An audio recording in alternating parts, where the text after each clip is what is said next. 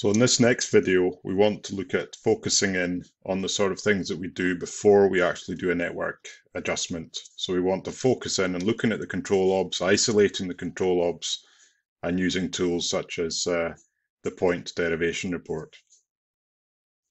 So we can use these spreadsheets that we've looked at, any of the optical spreadsheet, the vector spreadsheet, the point spreadsheet. We can use the Project Explorer to apply any edits that we have recorded in the field, such as in a field book. It might be target height changes, it might be feature codes that need to be changed. We can apply these edits at any time using these spreadsheets. Or we can, of course, when we're troubleshooting the data and we find that there's other edits to be applied, then we can use them at that stage as well. But generally, when we're starting to process a survey, the first thing that we do is we'd start to focus on our control. And here I can, first of all, try and declutter the screen. So one of the options I can do is I can go into the observations and I can turn off the show side shot observations. And here it will turn off any observations that do not have any redundant observations going into them. So essentially any detail only points, and will hold only the control points. They will be the only observations that remain visible.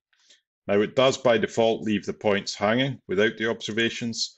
So we can go into the points tool here and we can say, turn off the option show disconnected points. And now we can focus in on just the control observations. Now, broadly speaking, what we can see here is there's essentially a traverse going through. So we've got an RTK value going into station 1 and station 2. We've got an RTK value going into station 7 and station 6. And we've got a connecting traverse going there. And then we've got a small loop traverse going round here. And one of the limitations of a lot of software that's used for processing topographic survey control is that we generally use a bowditch here, and we would generally only fix the observations from the RTK observations would be fixed.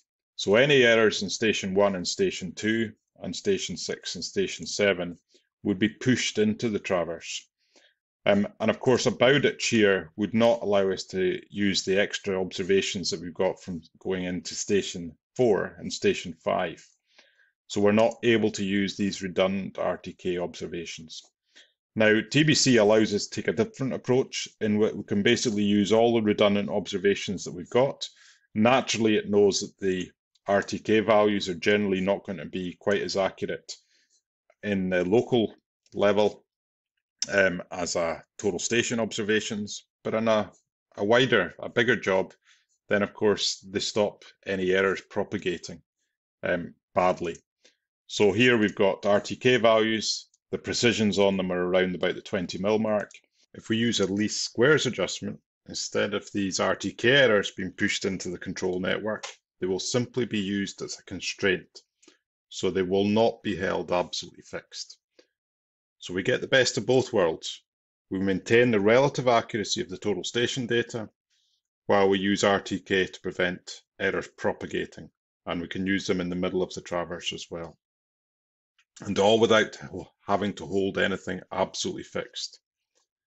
So we end up with better relative accuracy, and we should end up with better absolute accuracy as well.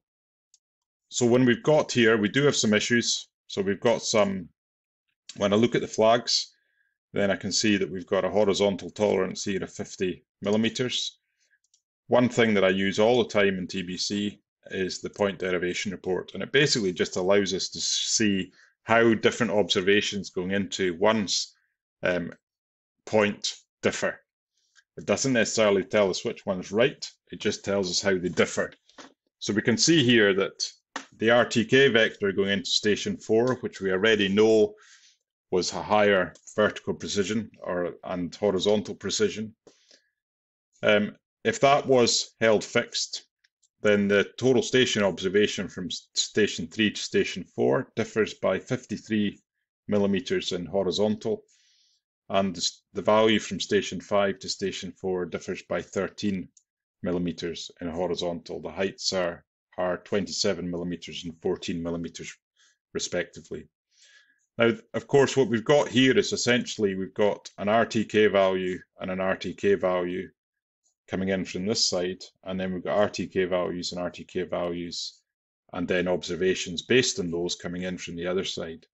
So it's not unusual for us, or shouldn't be unexpected for us to see that these that there are slight differences when we're feeding the observations in from both sides when everything's based on RTK, because essentially, without doing an adjustment, everything's based on the actual raw observation values.